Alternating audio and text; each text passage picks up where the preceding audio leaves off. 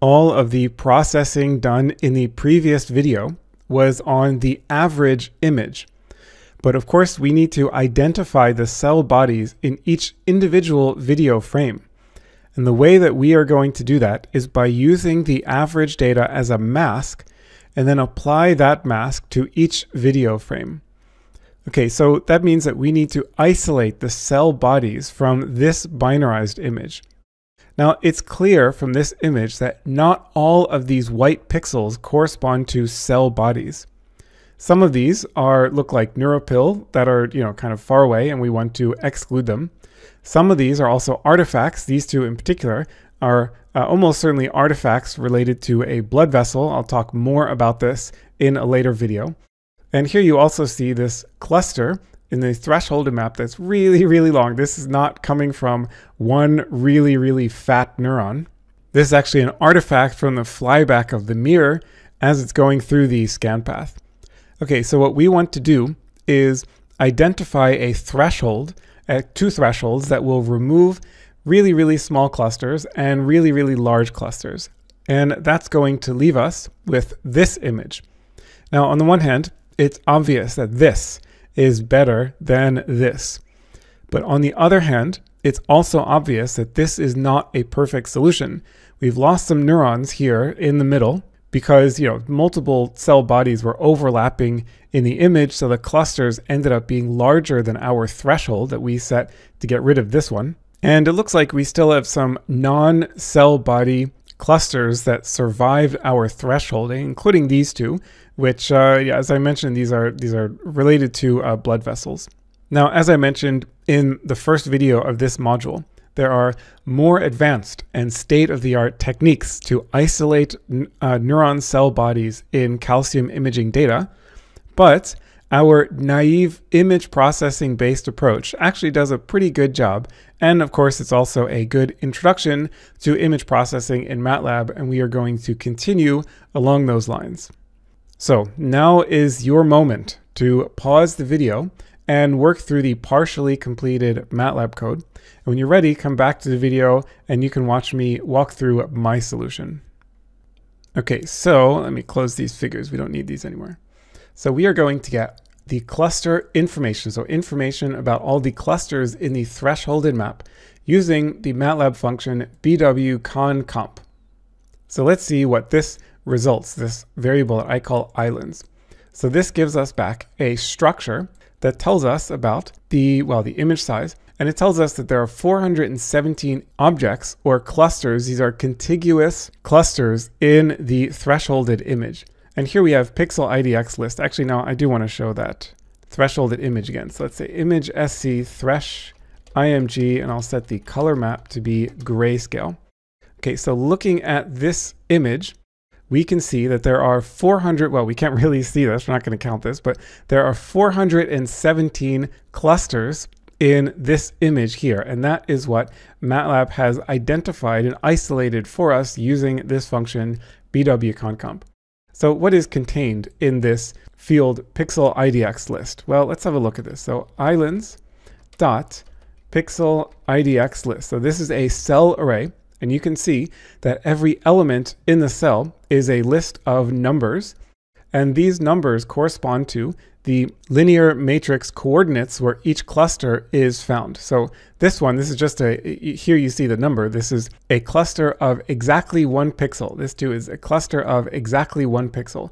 So this is that matrix location 97,000. So we'd have to, go down all the columns until we get to the 97,000th element. And I have no idea where that is. It's somewhere close to the end. So maybe it's maybe it's this pixel here, or maybe it's this pixel. You can see this is just a single pixel that is a cluster. Here's another cluster with 2 pixels. Here's a cluster with 28 pixels and 57 contiguous pixels, so touching neighboring pixels.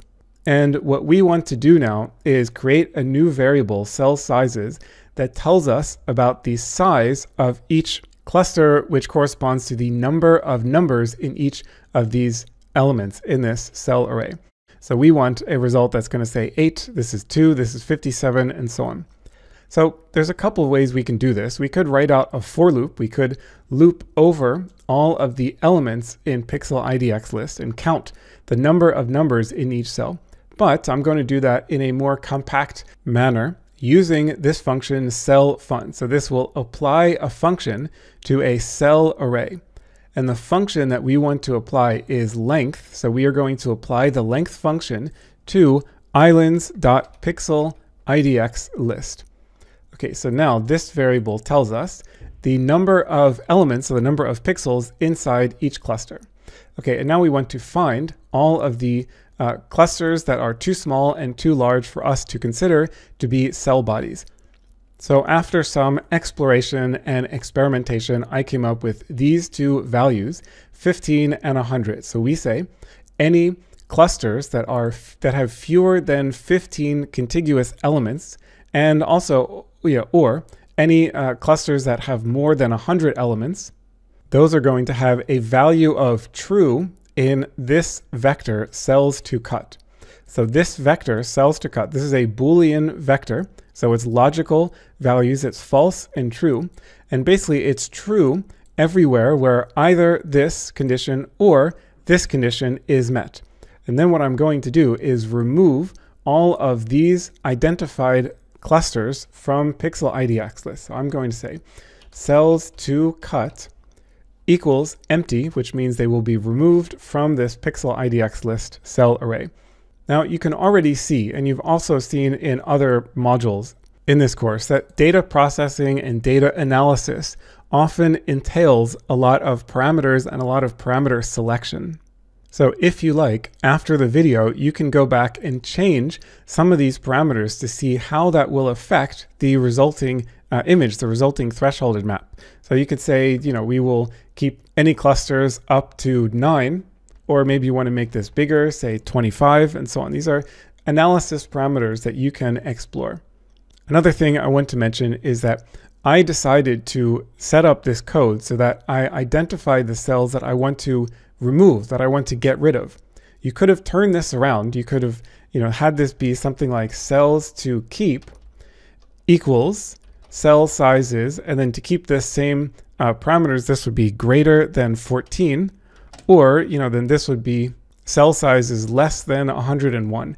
And then this line of code would also look different because we would be picking the cells to retain in the data instead of the cells to remove.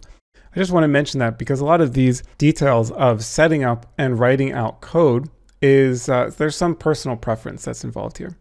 Okay, anyway, so let me dump out the original structure island. So we see there's 417 objects and a 417 cell array. And now after I run this line of code, we can see that the pixel IDX list now has only 79 elements in the cell array. So we've removed around 360 elements, or I guess 340 elements from this thresholded image. So in fact, the majority of identified clusters we have removed from this threshold. Okay, you can also see that there's now some inconsistency. This variable is the information in this structure is internally inconsistent.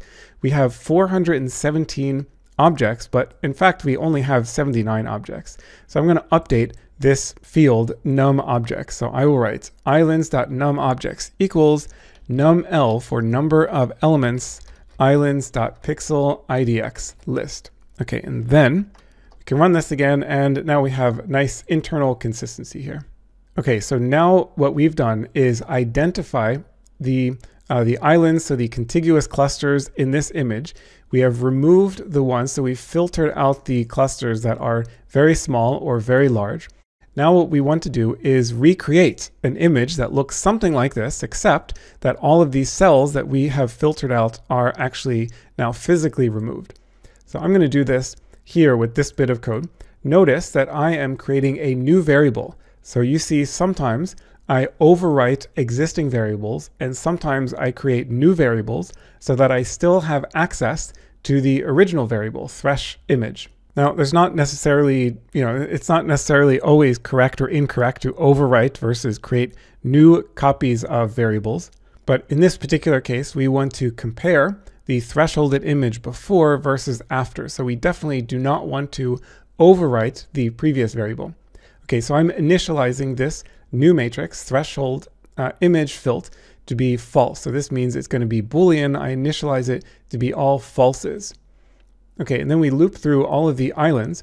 And what do we want to set the value of this image at these pixels to? Well, this is a Boolean vector, so we just want to be concerned with zeros and ones or trues and falses. So I'm going to write true here.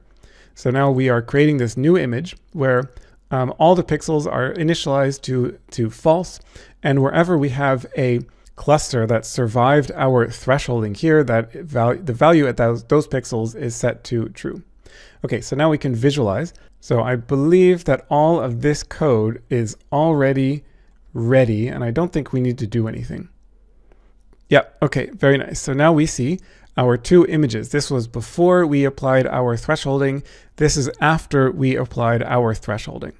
Now we have our cleaned mask, and what we need to do next is apply this mask to all of the original data, so the three-dimensional camera data, to each time frame in order to isolate the cell time series from each individual cell body. And that is what we are going to do in the next video.